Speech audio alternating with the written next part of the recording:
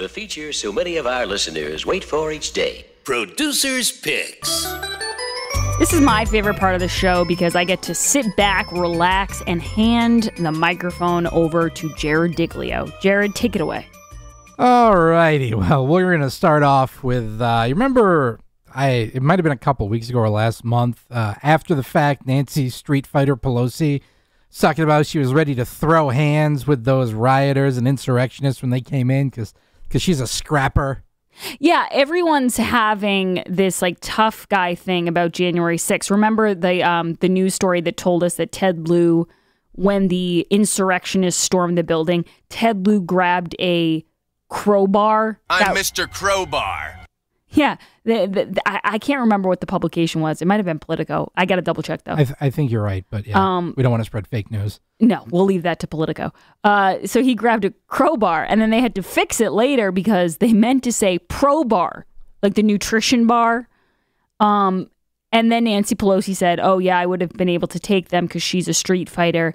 It's like they're all romantic. I hate to say it like this, but they're romanticizing the what ifs. Like, oh, they had this near-death experience, and this is what I would have done. And it's all a way to make it seem like it was more of an imminent danger than it really was. And I'm not downplaying what happened. We've said it a million times. It was a terrible thing that happened. But AOC did this too. She made it seem like it was this huge ordeal for her, and it turns out she wasn't even in the building. Yeah, well, we've got another hypothetical. If that was me, I'm just saying, if that was me, they are lucky that was not me. Because if the circumstances were such as you have described them, but with me in them, that's a very different and scary outcome for those involved. If.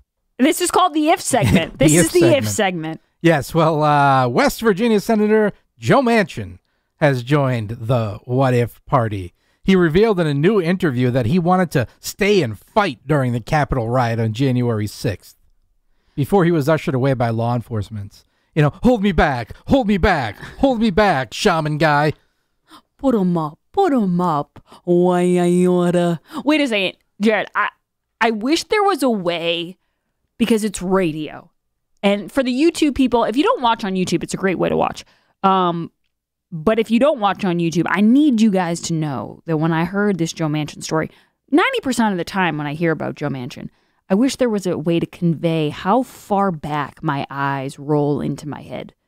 Joe Manchin talking about how he would have really, thrown some bows makes me cringe. Yes, he told USA Today, my intention was to stay and fight. Let him in. Let's go at it. Oh, God. But I didn't know what was going on. You had a lot of people chanting. I didn't think anything of that. But within 10 or 15 minutes, a SWAT team comes in with all their gear and says, you guys are out of here. Just go now. Don't even stop. So, yeah, he wanted the peace of you rioters, insurrectionists. Come at me, bro. You want to fight? So, Joe Manchin. Joe Manchin was ready to bro fight. Joe is so lame. He's always there when you don't need him. And I guess that goes for the fighting, too. He's always there when you don't need him.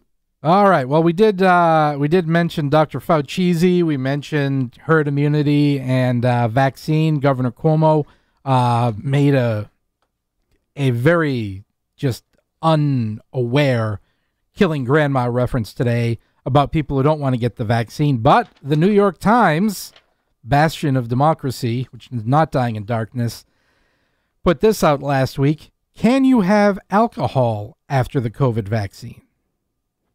Moderate drinking is unlikely to impair the immune response to the COVID vaccine, but heavy drinking might. As if there was another reason people would be hesitant to get the vaccine. Oh, I don't know, it's untested. Oh, if I have to get a booster shot, I don't know how effective it's going to be. I'm not in the risk group. I can't have alcohol? Oh, no, I'm totally out. It's like the worst rollout optics-wise of this thing. Do they want the mixed messaging? The mixed messaging is really something else. Yes, there is no evidence, according to the article, that having a drink or two can render any of the current COVID vaccines less effective. Some studies have even found that over the long term, small or moderate amounts of alcohol might actually benefit the immune system, that's what I said all throughout college, by reducing inflammation. But heavy alcohol consumption, on the other hand, particularly over the long term, can suppress the immune system and potentially interfere with your vaccine response. Jared, you know what I just heard when you said that? There's no reason for us to be saying this, but we're going to put it out there anyway. Yeah. We're going to say it just in case it freaks people out. There's not any science behind this, but why not? We're bored today. Can't let the fear slip away. People might start thinking. Exactly. Oh, the New York Jets. The poor Jets, they have been struggling mightily since, it seems, Joe Namath won that Super Bowl in 1969. I could care less if the Jets are struggling. Well, from one controversial quarterback to another, Zach Wilson, the second overall pick in last Thursday's NFL draft by the New York Jets, faces criticism for liking tweets supporting Donald Trump and calling for unity. Is he the blonde one? Yes, he is the blonde one. I'll be rooting for him now. Unity! If he is a Trump supporter, I'm on board. Go Jets. Yes, this is from at RZST programming, resist programming. Your last offender, vote for Donald Trump like your life depends on it. New York Jets draft pick Zach Wilson liked a pro-Trump tweet saying America is gone forever if Trump loses 2020. Zach Wilson is MAGA. He should put a MAGA hat in his locker. He absolutely should. You know what? It did wonders for the last guy who did it. They followed, resist programming followed. Zach Wilson liked a tweet ranting about being sick of many things, including black versus white and gay versus straight, wishing people would just stop thrusting their beliefs on others. Otherwise, they are no better than the bigots and the racists. What? How dare you, sir? How dare you? He thinks people should mind their own business and try to get along? He absolutely does. It's just, it's what kind of a, the New York Jets, what kind of a monstrosity did you draft? Well, you know what this also makes me think of? A couple of weeks ago at the Oscars, Tyler Perry gave that speech where he was like, you shouldn't hate black people or white people. You know, I don't hate police officers. And it was like exalted as this amazing speech. And I'm not discrediting Tyler Perry. I know he's a philanthropist and I think he's probably a really nice person. And that's great. It's a great message, but it's like, it's also just a pretty sane message. Like nowadays, just saying normal things like, oh, why can't we all get along? Racist! How dare you?